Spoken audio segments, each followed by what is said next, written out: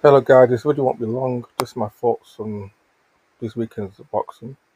Start with the main topic, the Alycia Baumgardner versus Christina Linardatou fight. Very dominant performance, very dominant. Pretty much everyone, every single round.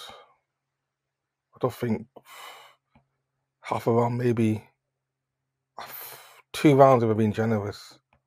But arguably, you can argue pretty much every round was dominated by Baumgardner, just very assertive with her punches.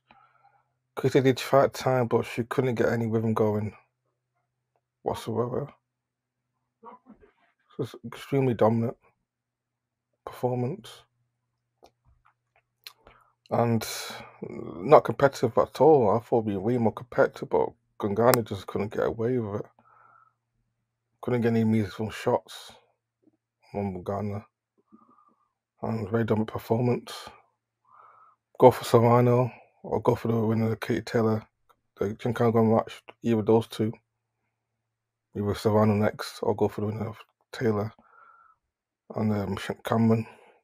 That's the way. There's plenty of options for Ghana in those weight classes. Yeah, but Ghana, well, yeah, definitely one of the stars in female boxing, and up and away for her to achieve more in boxing. Other thoughts is as expected, no surprise. Teofimo Lopez is not going to be tough after all, and calls out Damon Haney for sure at 140. Haney, like Baumgardner's got a lot of options. He can either rematch Lomo, which I think he will do because he's a top one fighter. They're both top one fighters.